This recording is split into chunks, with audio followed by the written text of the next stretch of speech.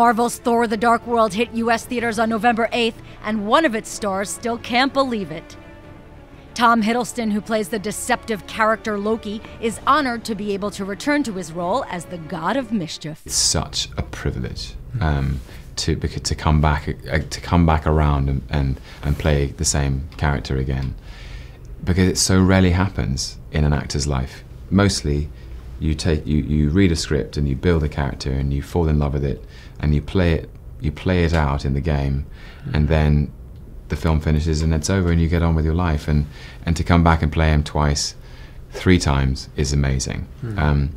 Specifically when there is a sense that the character's been taken to the heart of the audience, that somehow he's ignited a curiosity or an engagement or an affection. Loki has become one of the most popular characters in the Marvel franchise after the major roles he played in both the first Thor film and the Avengers.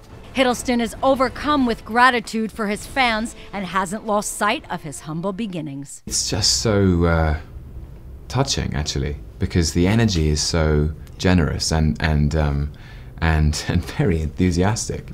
Thus far, I went to Sydney in Australia and Beijing in China and Seoul in South Korea, and everywhere I went, there was just an outpouring of love for Loki, and it's very, very gratifying, because as an actor, you can't call yourself an actor without an audience, and there they are. I'm a British actor. I'm from London. I was born here. I trained here.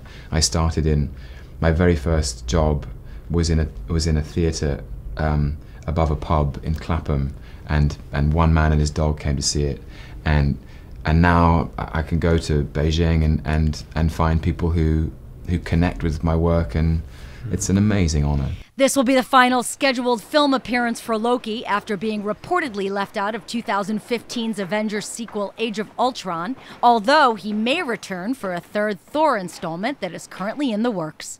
Thor: The Dark World also stars Chris Hemsworth, Natalie Portman, Christopher Eccleston, and Sir Anthony Hopkins. It's a bit earlier than I was. Watching go eyeliner and